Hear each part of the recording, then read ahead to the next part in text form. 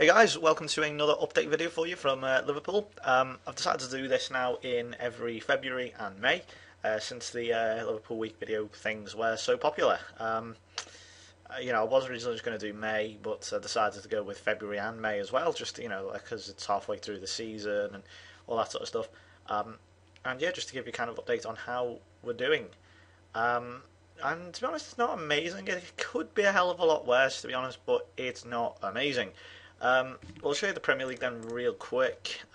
Fourth, which, I mean, it ain't bad. I mean, obviously we're only 4 points off second, United, so you think, oh, that's not bad. But City are just running away with it. I mean, they are ridiculous this season. I mean, way better than they are in real life.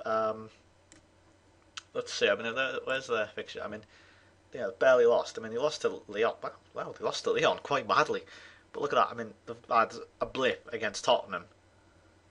They're in the League Cup they're in the League Cup final, which is relevant, as I'll tell you in a moment. They beat Chelsea, and Chelsea at the FA Cup. Tottenham beat them twice. They played Tottenham. However, one piece of good news, of course, is we beat them in the Community Shield. Now, I cannot remember if I told you this. I think it's because I'm probably going to get a little bit confused if. That'll be because I put this on a live stream. I pretty much went from about July to like October, November on a live stream, pretty much just straight through one night. So if I do think, I've shown this already, then I probably haven't. So so we won the Community Shield, which is really good. I mean, as you can see, we dominated. I mean, Danny Wilson again, possibly using the corner glitch. I really don't know. I'm sorry if I am. I don't know. I don't know if I'm doing it or not. I supposedly am. Hamsik scored a blinder. Then Edin Dzeko. I thought this was going to go straight to penalties. I mean, as you can see, we dominated. I was like, maybe City's thing is ruining a bit. But no, maybe their dominance is going down. But we dominated them really. I mean, they were really restricted to very poor shots. But they've gone from strength to strength since. But never look about City. Let's have a look at ours. I've shown you most of these fixtures. As you can see, there's loads of different blips. We got beat by Arsenal, which wasn't good. And then Newcastle, I cannot seem to play Newcastle. And then Chelsea, which is even worse. Atletico Madrid couldn't beat them in the Champions League. We are a Champions League group. We did qualify.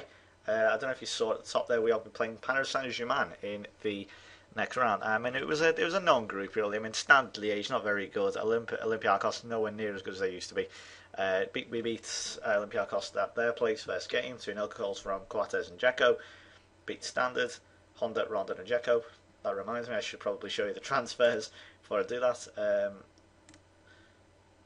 Should I? Actually, no, it doesn't matter, I'll just show you them now. Then lost to Atletico. Larea scored a blinder, and then again I holidayed this one because I just thought, fucking, I hate Atletico, I hate playing them.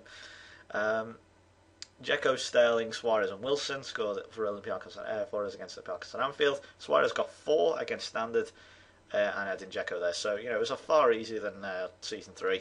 But I'll show you the transfers who have brought in. This includes for summer and January. I don't think I actually even bought anyone in January. That's the bit of a problem. But as you can see, the transfer budget there, I didn't spend any of it, and I'll explain that. Well, barely any of it. I spent like 30 million of it. Talked about players before. We've got... players going out first. As you know, in case some of you didn't know, I sold Charlie Adams to Newcastle and Jordan Henderson to West Ham. I know that. I know, you're thinking, wow, you've really not let them go for very little. Very little. But to be honest, I just wanted to get them out of my hair. I really wasn't bothered because I didn't buy them, so it doesn't technically count as a profit or loss. So that's a good one. Atletico, he got a little bit disenchanted with me. To be honest, he wasn't that great either, to be honest. I mean, he scored in the League Cup final, but in Season 3 he waned a bit. He doesn't really do a lot for the team. He loses possession a lot. He doesn't get himself about. And the same goes for Vukovic, who I took a gamble on him, to be honest. One of my scouts recommended me him, and he's okay, but he doesn't have that impact. He's a bit like David Ngog. He's a decent player, but no impact. He doesn't do it. What does he do as a strike? You hoof the ball up to him and he's like, I'll let someone else get it, kind of thing. So I thought, screw him, get rid of him. So Bayern paid 1 million for him loan, and then they have an option to buy him with 7 million. So I think some of you may have saw this. Daughter signed, obviously, Di Maria. Simon Kjaer signed him from Wolfsburg. I had like 50, 60 million, so I thought, okay, I'm going to splash out on one big play. Whereas the league last time, it was in the defence, which it still appears to be. So, which is weird because we've got a load of really good defenders: Wilson, Quates, Cahill, Agger, Kjaer, but I don't know. And actually, yeah, this brings me on to the next point. So I thought, okay, I've got a new centre back. I need a new wing back, and I bought in Adam Matthews from Celtic, who used to play Celtic at Cardiff, which is weird. I think I may have even been in my Cardiff team on FM11 for 2 million. The reason I picked him is because I don't know if he's not a regen.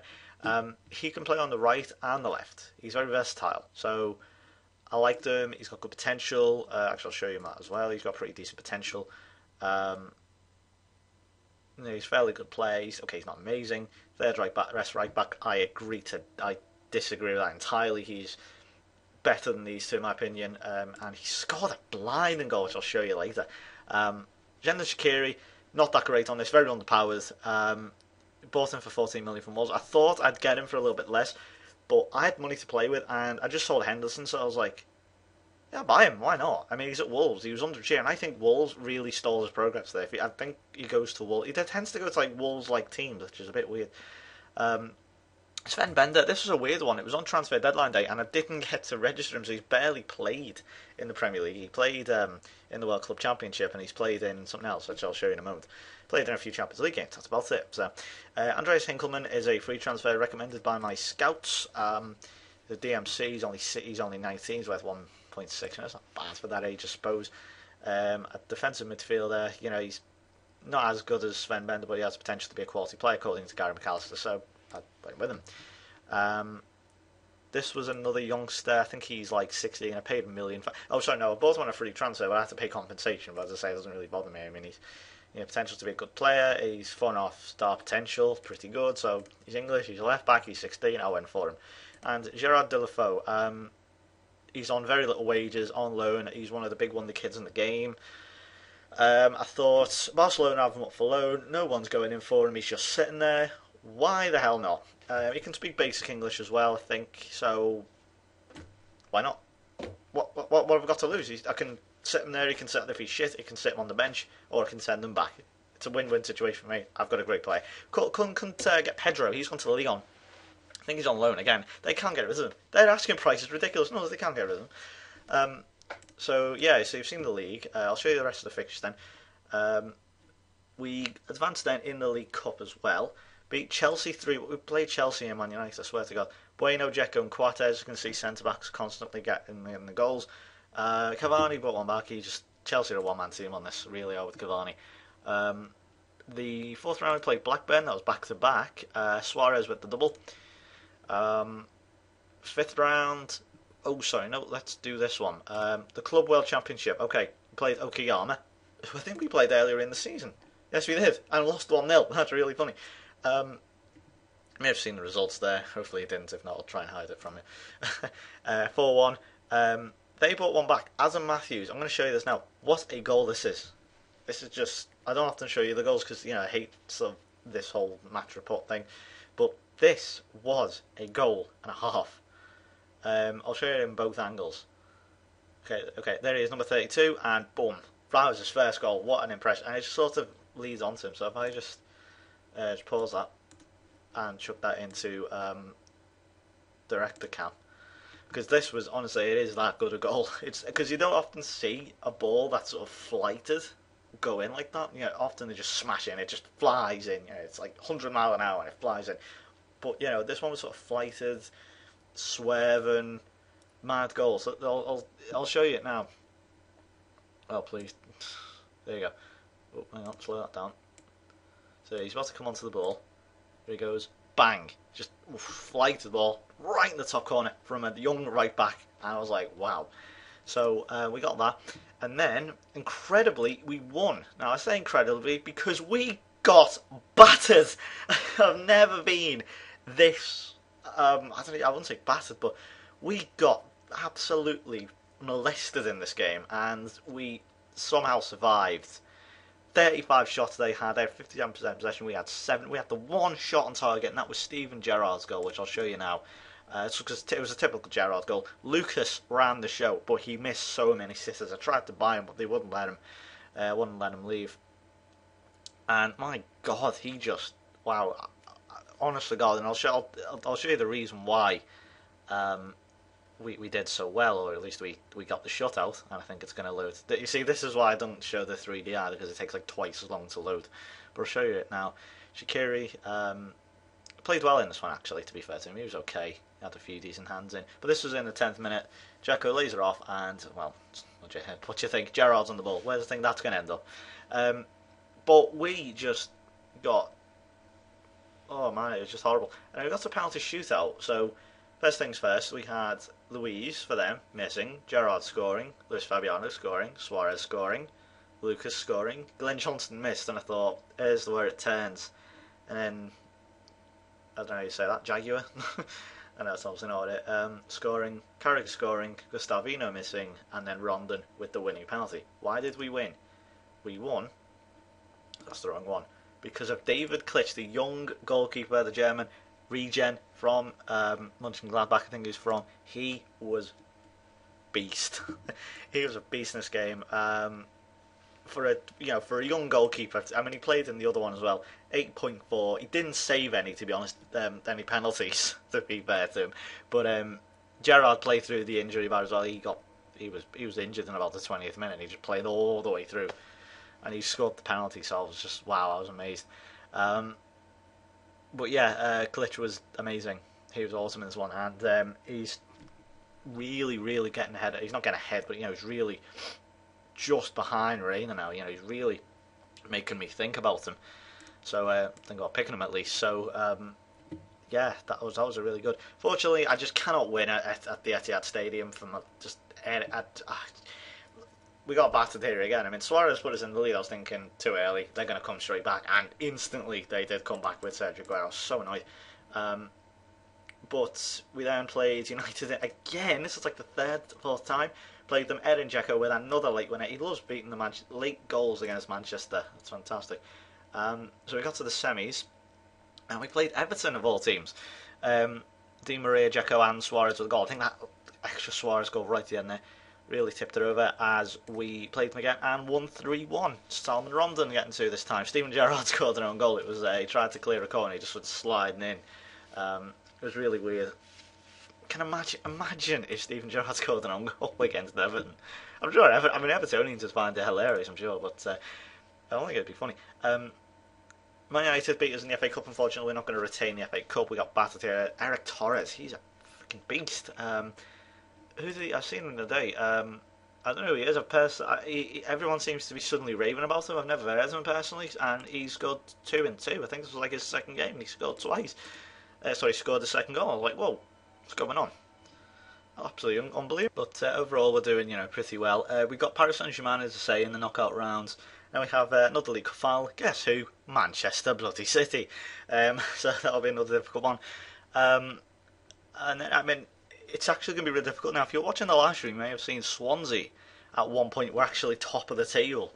Blackburn was doing pretty well as well, but they've fallen down. But Swansea is 7th. I mean, I don't know how to do that. I mean, it's really weird teams in this. I mean, we've got Leicester, Sheffield Wednesday. I mean, where the hell did they come from? I mean, they're in League One at the moment. Forest, who can't buy a goal, apparently. I don't know if I'm keeping up with Championship levels, but, according to the guy on BBC Sport, who updates the football every Saturday afternoon, he sports Forest, apparently can't buy a goal for Toffee. Chelsea in 5th. They keep changing their bloody manager, which is really funny. The current manager is, guess who? David bloody Moyes. They stop saying bloody on everything. David Moyes, really random. They stole him from Everton, and they swapped managers. They're if I show you the history, past managers, we got Villas-Boas. He got sacked on Boxing Day. They had Louis van Gaal then for 2 years. They had Mijalovic, I don't know how you know to pronounce his name. He only lasted, not even 7 months. And then David Moyes came in. And now Mijalovic is, as you can see, at Everton. So, really, really funny. That's basically it. Looking at the player stats, I think you will see why. Again, Sergio Aguero, top of the goal scoring rankings by far. Aguero 26, miles in front of Musa Sousa at West Ham, who's absolutely amazing on this. It rips me. I'm terrified of West Ham on this now. Thomas Peckard, I don't know whether this is why Swansea did so well, because he's really good. I've never heard of him personally. Suarez is up there as expect. Rondon's getting into the games now. So too Dzeko. Gerrard obviously is not going to be up there now because he's fading away slightly. He's not getting as many goals. Got Quartet and Sterling with handy too. Danny Wilson as well. So going pretty well. Tempted. I wasn't going to buy Sour Peckard, but I didn't think I'd need them, and this is why I had the budget. Is because I was like, well, a lot of people when people say, oh yeah, it's all well and good buying Doumbia, but the problem with it is you end up with like 10 forwards, 20 midfielders, and 15 defenders, and it's like, well, you can only play 4 or 5 of these at a time in each position, and strikers most times just 2 or 3. So you have this team, and then you've got these really good players, but they're all disenchanted, and you don't know what to do with don't know what to do with them. They're all unhappy, cause problems in the dressing room. So yeah, you can buy a ton of players, but you're gonna have a ton of unhappy players. So you can either have one or the other. So I was really up and down about where to go about it. So I decided not to spend it in the end. Suarez with 20. This is overall in the league. You got Suarez with 23, Dzeko with 19, Rondon with 15. Quartes is amazing from corners with 6. I think I may have mentioned before as well. I think I finished the transfers, did I? Let me just make sure. Also I sold, for those who, I don't know if, I think I sold or not, Andy Carroll. I think I sold him as well, you may have seen it. Dotted around, Andy Carroll for 5 million to Birmingham. He's not good enough personally, I don't think, on this for what I do. I know he's obviously not. That's not going to happen in real life, but this isn't real life, so I don't care. Yeah, I think that's pretty much it. I don't think I've really got much else to show you, other than we've won the Club World Championship, we've won the Charity Shield. Make sure. Oh, also, one thing I never pointed out, which was absolutely awesome. I was going to do a live commentary and I regret it because I didn't. Okay, so we lost we lost 1-0 to Arsenal. This was a terrible game because in his second game got sent off. It's horrible. But then we played Arsenal again in the Super Cup. They won the Europa League. Edin Dzeko again with the 90th minute winner. He's had this incredible knack, and it was horrible because Quartes put us 2-0 up, and I thought, oh, maybe. And I played a slightly weaker team here. Arsenal had a full team out pretty much. And which is kind of weird. And then they turned it around to 2-2, and then I'm thinking, oh, this is horrible. I mean, look at the dick of a ref as well. I mean, how many bookings has he done here? And then I thought it's going to go to extra time or penalties or whatever. And then it went to Dzeko to score the winner in the last minute, which was a bit annoying actually, because I didn't know if it was going to go to extra time or penalties. I assume penalties. But the most irritating thing was the Club World Championship. That went all the way to extra time and penalties. There was no need whatsoever for extra time in that because my players were knackered, and the amount of extra games, we had to bring them back, and the fixtures went all over the place, and it was horrible. It was stupid. I don't know whose idea that was. I don't know if that'd be in real life, but I was seriously annoyed with that. Gerrard was dead at the end of it. No, literally, he was dead. He was on the floor. I don't know. It was so annoying. Anyway, I think I'll get back to you then in May, when that'll be, like 2 weeks. As you can see, I mean, I just wanted to point out, as I mentioned about Man United, it just came to me then. How many times we have played Man United in the last 2 seasons? It's nothing to do with Man United, it's just the game throwing up these bloody fixtures, okay? We got 1, 2, let's see, where else? We got 3, 4, 5, that's 5 times so far, 5 times, 6, 7, 8, 9. That's 9 times in the last 2 seasons. Obviously, we've got 1 more to come. That's That's the Premier League. Played them in the FA. I think we played them in every bloody competition at some point in like the last, except for the Champions League. So I don't know. It's stupid. Anyway, I think that will do it now. So thanks for watching, lads, and I will see you in May. I suppose not physical, obviously, but yeah. So anyway, I hate it because actually some people do think I mean May. When I mean that's obviously not it. It'll be in about a week or 2. So yeah, thanks for watching.